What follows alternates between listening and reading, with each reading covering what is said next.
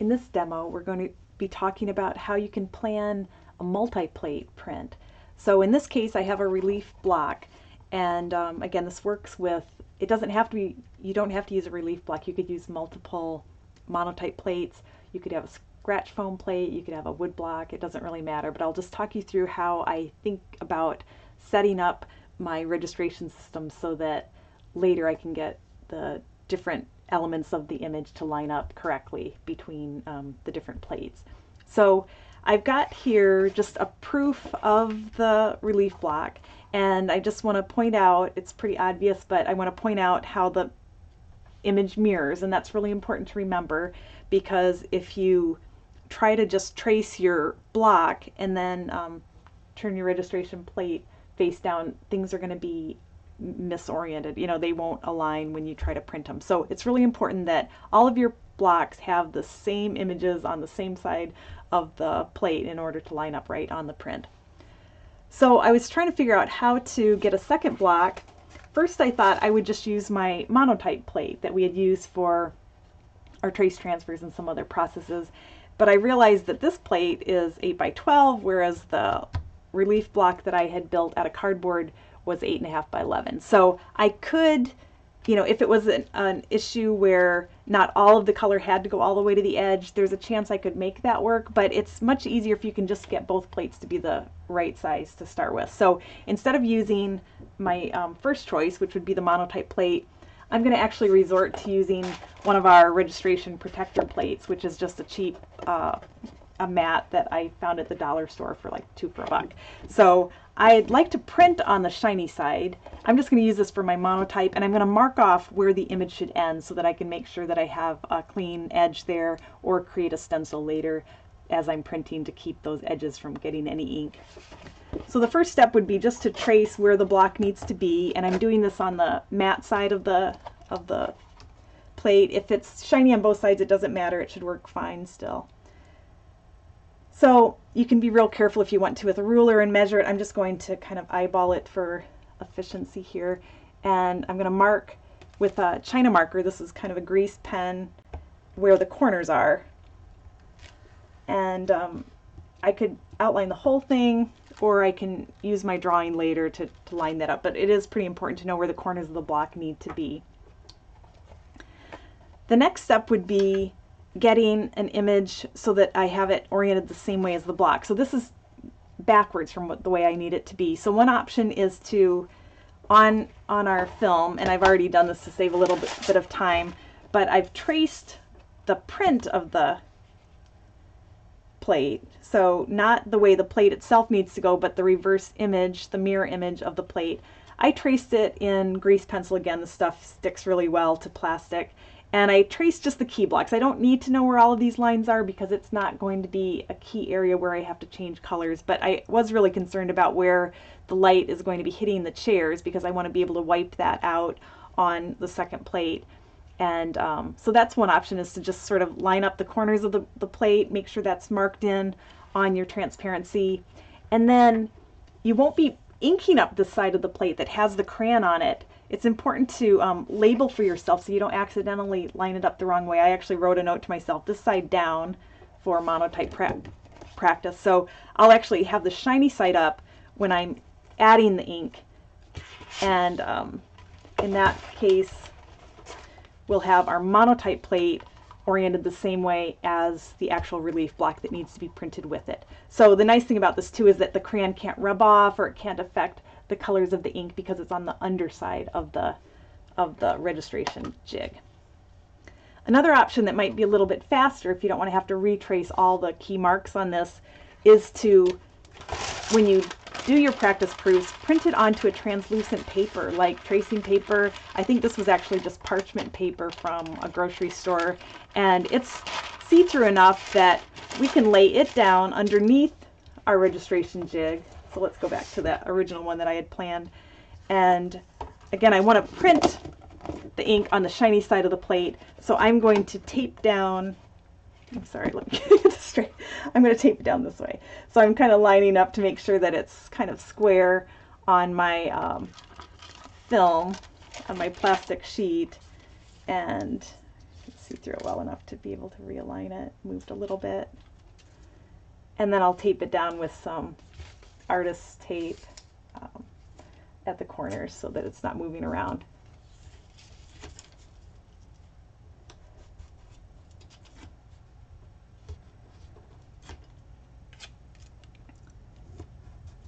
So you want the print to read the right way on the back side of your template. The critical thing to always check is that the two blocks that you're going to be inking up are lined up the right way to one another.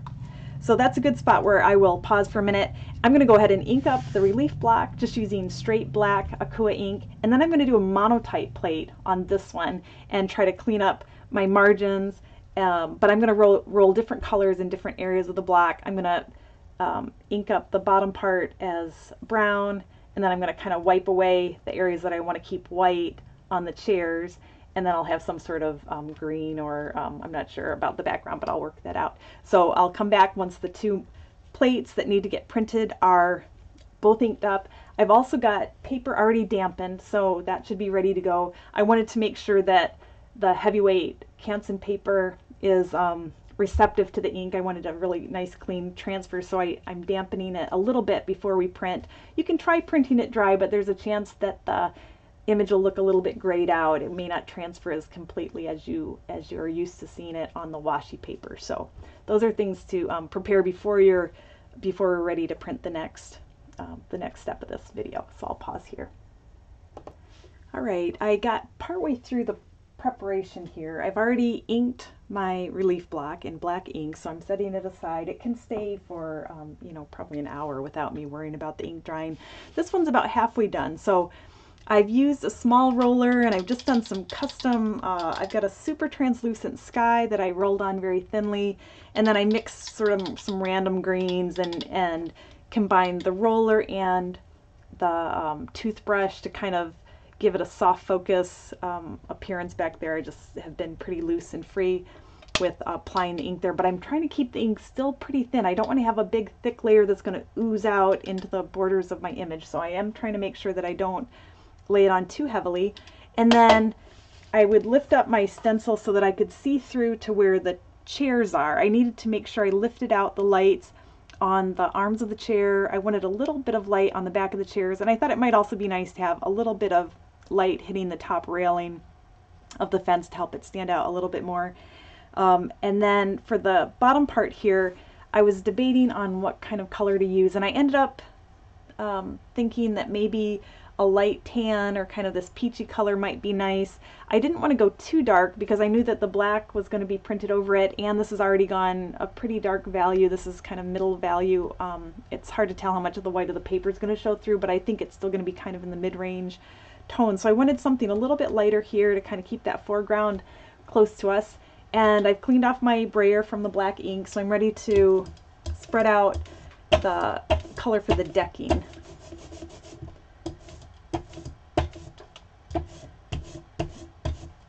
So I'm trying not to extend it above where the grass area is going to be. And I don't want to get too much of the green on my roller because I don't want to have to run and go wash that off. So just kind of apply a fairly thin layer. I'm realizing as I'm doing this that maybe adding white was not such a great idea because it's hard to see through this color of ink compared to the ones that I had just added transparent base to. So we'll have to maybe lift off a tiny bit of it. I can start to see the chairs a little bit through there, but I'm trying to be careful not to hit the green areas. So I want to just, is my head in the way? Sorry, yeah. See how that goes. Okay, so it may not be quite perfect, but so now in order to see where the chairs are, I'm going to maybe put it against a white background instead of this cardboard. See if we can see through it a little bit better. Okay, yeah, that's a little bit better. So I want to, first of all, I want to see if my line where there's a black line on my relief block that I'm thinking may not print real precisely over that, but I think at this point to fix it is going to take a little bit too much time for the demo. So I'll just go ahead and show you how I would lift out the arms of the chair And I'm not worried about having to cut the whole chair shape out because I'm pretty convinced that the black ink is going to cover the tan ink pretty well. So I'm not too worried about that, although there's a chance that that might affect how that prints. I'm mostly concerned about lifting out the color of ink on the top surfaces of the arms of the chair. The larger chair actually goes clear up here. So one of the arms is up here. It's already been wiped away when I wiped away the areas on the green part of the block. So now I'm just kind of focusing on this triangular shape, and I need to decide if it's important that these little white areas print. It may not be that important because it'll be, for one thing, a really challenge. Well, actually it may not matter because if it, yeah, I'll wipe it all out. Let's try it. So I think I need a little bit more light to see exactly where that edge of the chair is.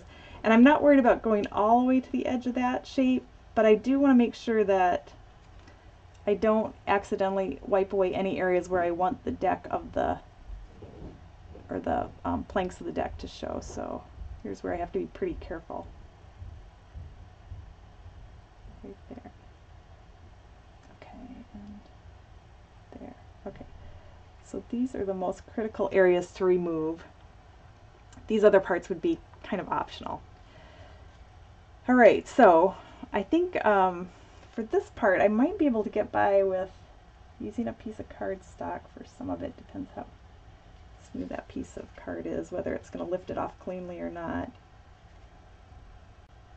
Actually, I can go all the way over to here. What I don't want to do is act like a snowplow and push a big thick layer of ink to one edge of that shape, because then that mound of ink, when I start burnishing, is just going to flatten out and mess up the image again. So you want to actually remove the ink if you can, not just shove it to a different part of the plate.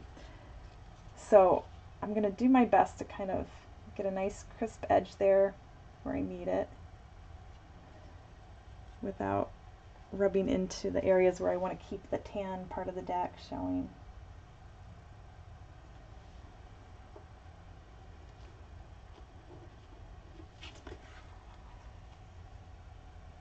I'm still okay there. I saw a little bit of wipe there and I was worried that I might have exposed the deck area.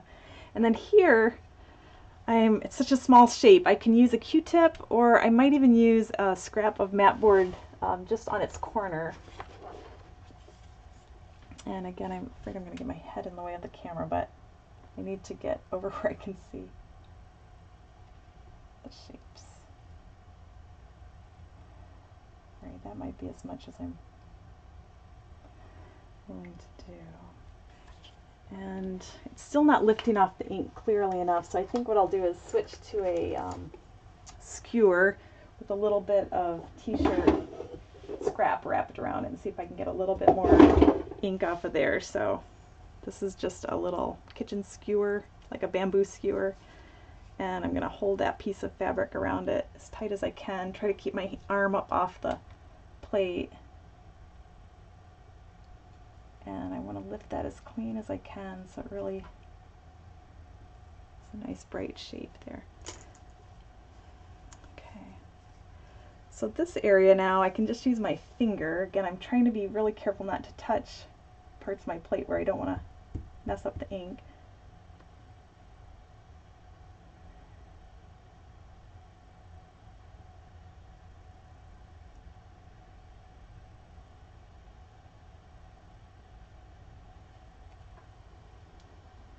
And that might be all I need to worry about.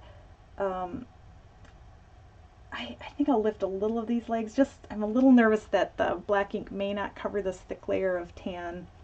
So I'm not going to try to remove all of that ink, but I do think I'm going to try to remove a little bit closer to those outer contours so that I have a better chance of having some nice solid blacks on this last leg too. Okay, pretty careful there. All right, so I think we're pretty close to being ready to print this and see how it looks. Any other little residue on there, now's the time to get it off if you don't want any of that color on your plate. All right, and then here's where we want to clean up the edges of the plate. You can use a stencil. You know, we've done that with the other monotypes. In fact, I think just because it's pretty important that these edges are straight, I think I will get some scraps of tracing paper. Got these little bits stashed away different places, so.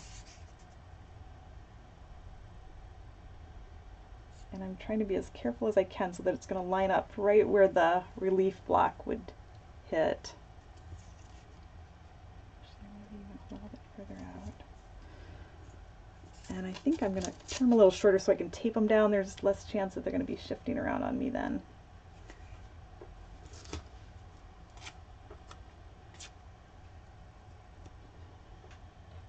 That one moved a little bit. Let's get it back into position.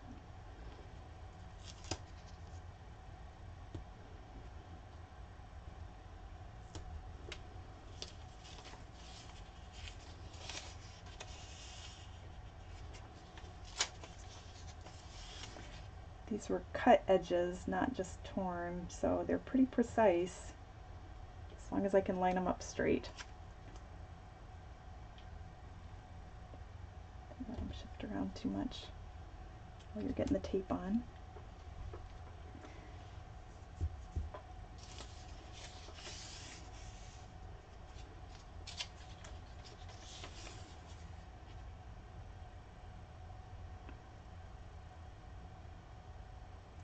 I'm mostly checking to see exactly where the black parts of the plate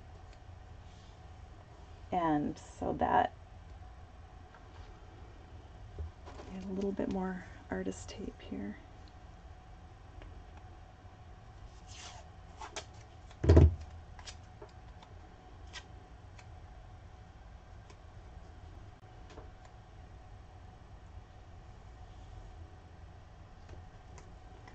And then one more strip at the top.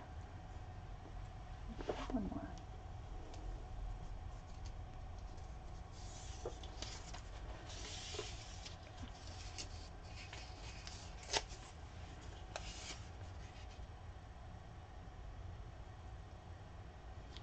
The top's not as critical that it's exactly where the plate is because no part of the cardboard block actually prints way up there at the very top, but I still would like it to be a nice square angle if possible, so I do want to take a little bit of care there as well. Alright, so my border's taped down so that I don't accidentally pick up some of that excess ink. And I think we're ready to go. So I'm worried that my sleeve or my arm's going to touch down onto this ink, so I'll pause for a second, clear all this off to the side, and then we'll get our dampened paper out and print our monotype first. That's the more critical one, that the paper be damp for, and then printing the relief block on top of that. It would be okay if the paper gets a little bit drier for that stage of it. So I'll pause here for a second and clear away this mess, and we'll get to printing. Alright, so we've cleared our ink mess away. We've got nice clean hands. I spent so much time washing my hands when I'm printing.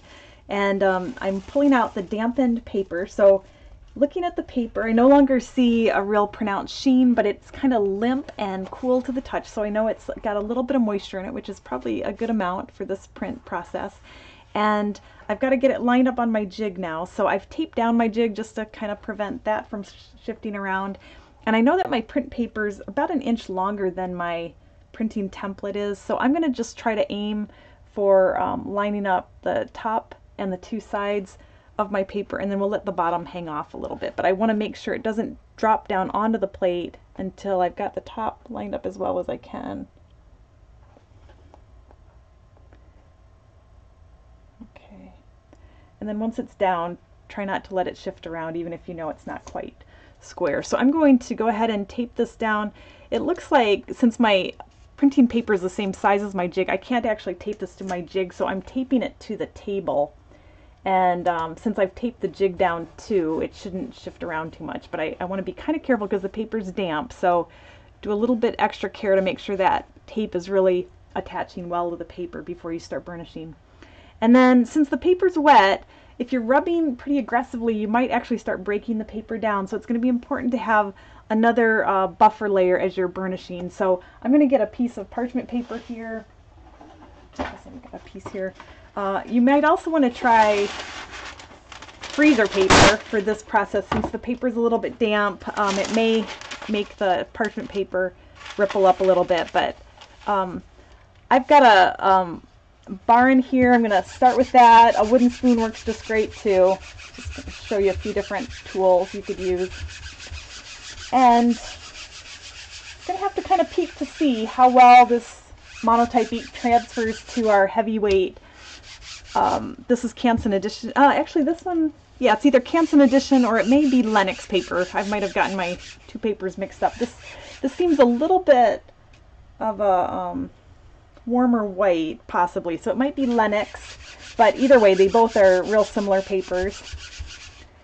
And kind of peek to see how things are going. Okay, we're getting some transfer. It's not super crisp yet still, so I think we need a little bit more pressure. I'm going to switch to the wooden spoon and just be pretty methodical about trying to cover every square inch of the plate. So I'm just going to run up and down in kind of stripes here, trying to make sure I get all the way to the edge of the image, back up, and we'll just kind of check to see if that's a little bit better pressure anyway. So yeah, you can see the streaks though, so we don't want to have those streaks. So what I need to do is be a lot more careful, spend a little bit more time out toward the edges because I'm not getting that crisp edge yet. So if I come out a little bit further with a wooden spoon and pay a little bit better attention to where the edge of the image is, I think we're going to have a nice straight line when we're done. So let's keep peeking. Yeah, that's much better. So that's what I'm looking for in your images as well, a much more precise edge there to the image. So I'm going to pause for another minute. I think this is going to take 3 or 4 minutes to just do the burnishing layer. So we'll come back when we're ready to switch to our cardboard relief plate. Okay, so I've spent probably 5 or 6 more minutes. To talk you through what I did, I was, going stripe by stripe this way, and then I was rubbing this way across, all the way down, and then I'd do another angle, and I was doing circles. Put on some music you like, just listen to an audiobook, take your time, get in the zen of printing it, and just be really patient because you don't want to rush this process. You want to make sure you get a nice even transfer. It's okay if the paper's drying a little bit as you go. There should be enough moisture in the paper to make the transfer. If you realize that your paper is just way too dry, what you can do is keep it hinged, flip it up out of the way, and then lightly mist it again with some clean water. It's a little riskier to rub the sponge across because the paper's kind of fragile and the ink's on there now, so misting it would probably be your best bet. But that's another way that you can salvage a print that might be too dry, if the paper's too dry. So we're ready to swap out from printing the monotype plate to printing the relief block. I'm going to get this other stuff out of the way so I have a little bit more space. We're going to carefully kind of reveal the image here. I think this is lighter because, not because I didn't rub enough, but because I didn't quite apply the ink evenly. So all the rubbing in the world is not really going to solve that at this point, but we've got a pretty good image. I guess we're kind of out of the camera range. Let me see if I can move it there so you have an idea of what we're seeing upside down. I can't unhinge it for you right now, but we've got kind of a grayed out background, which I think is going to work pretty well for our landscape that's beyond the railing of the fence. And now what I need to do is get our woodblock print right in the same spot, not woodblock, but cardboard relief. So I could leave this on and just put my block right on top, or I could try to clean it all off. It's kind of a toss-up. I guess I'll just kind of get rid of this stuff. Some of the ink oozed through a little bit, and I'm thinking it might affect the way the next parts print. So I'll just go ahead and try to quickly clean off this part of the block, and we'll just use the same template for our guidelines for where to put the cardboard block. So I'm not too worried about this part of the image because the cardboard's going to be on top of that part, but I do want to make sure that the edges are really nice and clean. So I'm going to take a little bit of just some spray cleaner here to try to help me out. And I'll do a more thorough cleaning once I get the paper stencil off the back side and we're all done with the print. But for now, it's mostly just focusing on trying to keep the borders nice and clean. All right, there's another clean corner of that frag. And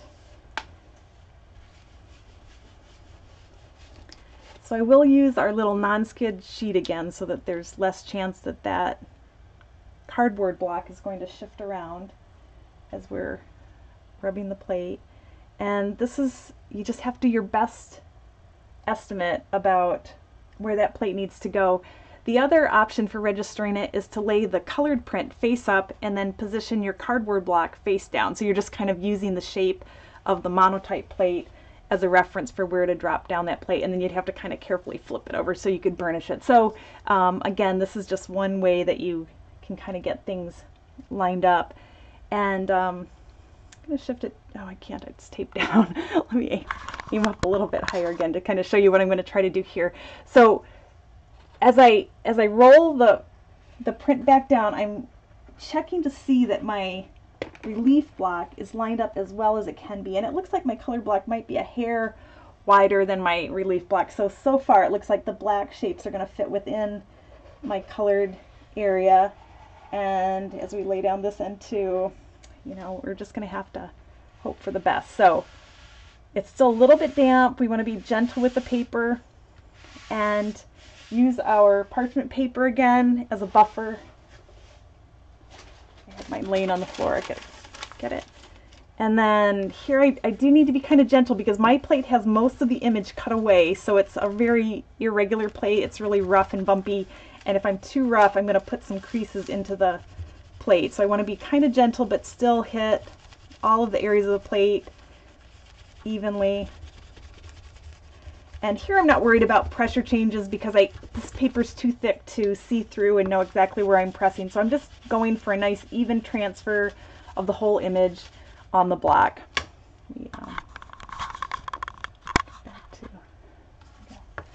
So I'll be kind of peeking as I go, checking on my progress, seeing how well the image is transferring. It seems to already, even with very little pressure, be transferring the image a little bit more easily than it does on dry paper. So that's kind of exciting. I'm optimistic that this transfer is going to work out pretty well. So I'll pause again for a while. I'll probably burnish for another 5 or 6 minutes. I see that there's some irregular, uneven parts, so you need to put a little more focus on getting those legs of the chair to be nice and dark. And after I've burnished for another 5 or 6 minutes, I'll come back and we'll continue. All right, so I did quite a bit more burnishing. I kept checking the image as I was going and noticing spots that were still too light, and then went back and did more rubbing. And so I think we're pretty well printed now, and we're going to untape the paper and peel it off the paper. So we do see more of the printmaking paper is peeling away when it's damp. You can kind of smooth out that texture with your fingernail if you are concerned about that. It is on the back side of the print, so it's not that big of a deal if there's a little bit of rough spot on the back of the paper. Okay, let's peel it off without letting it shift too much and see what we've got. So squeeze them both on here. I'll shift this over.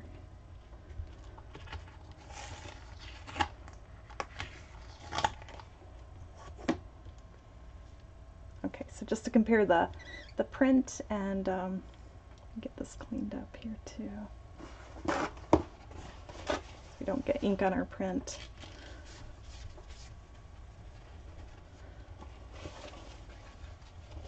Okay, so I'm pretty happy with it. I'm glad this turned out kind of smoky and out of focus. I was hoping not to let that be too distracting back there. And then the other thing I'm pretty happy about is this orange turned out a little darker than it looked on the white slab. I was worried it might be too pastel, but I think that's a decent level of darkness to help the deck stand out a little bit. My registration's pretty good here. I didn't quite line this up right, so that would be something if I were to try this again, I would have to wipe a little bit more away on the arm of that chair and the back corner of that chair. The other one looks pretty good. I missed one spot of light that I would have liked to have had up here on the back of that second chair, and there's a little bit of green showing through in spots, but overall I think I'm pretty happy. I was able to get, and there's a little bit where the green's lapping down into the orange here, so it's not absolutely perfect, but for the first attempt at combining the monotype and the cardboard relief, I think this is a pretty good exercise. I do like the white on the top of the rails to show a little bit of highlight from the sun hitting that. I think that worked pretty well. And I'm glad that the black was able to cover up the kind of orangey white ink that we had on the monotype plate there. So I wasn't sure how that might look here with the black mixed with the tan, but it seems to be covering it just fine. So that is a good, pretty successful image. To dry it now, it's still a little bit damp, so if you just were to lay it out, I mean, if it's mostly dry, it may dry pretty flat, but if you're at all concerned that it might buckle up as it dries, you could put a clean sheet of parchment paper over it and then sandwich it between two of your blotters and put a little bit of weight on it. And that way the moisture will get absorbed out by the blotters.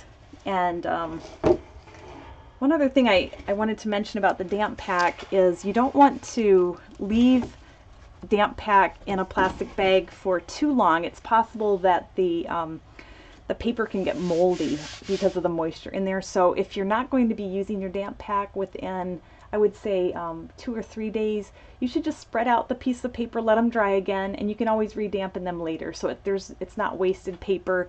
You just don't want to leave a damp pack where mildew can grow on it. You'll get these little black dots or red dots or green, you know, it's like molds growing on there. So so make sure you don't leave it in a damp, warm spot for too long before you print on it. So I'll put a little bit of weight on this print to let it dry nice and flat, and then we're done with the demo. So you just clean your plates off the way you would any other time, and do some experimentation. So try the monotype and the relief block. You might try some stenciling. You might try, when we get to Sheen Collé, you can add layers of paper to certain areas of your print. There's so many options once you have a few key ingredients that you can mix together to create endless variations.